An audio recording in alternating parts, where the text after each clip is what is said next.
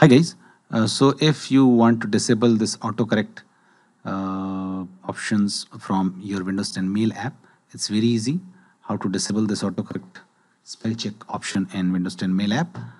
First of all, just click on this start button, click on gear shift icon.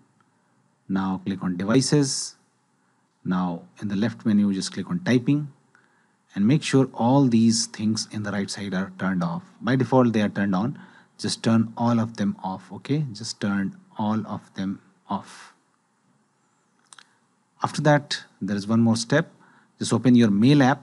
Now click on new mail. Okay, now click on this downward arrow key on the right side of format. Now just click on option from this context menu just popped up. Now you have to click on this downward arrow in the left of zoom. Now check this option, hide all proofing marks.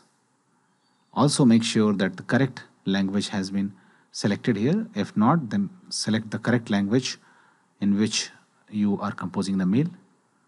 After that, whenever you will write anything, it will not autocorrect. Okay, that's it guys. Please do like the video.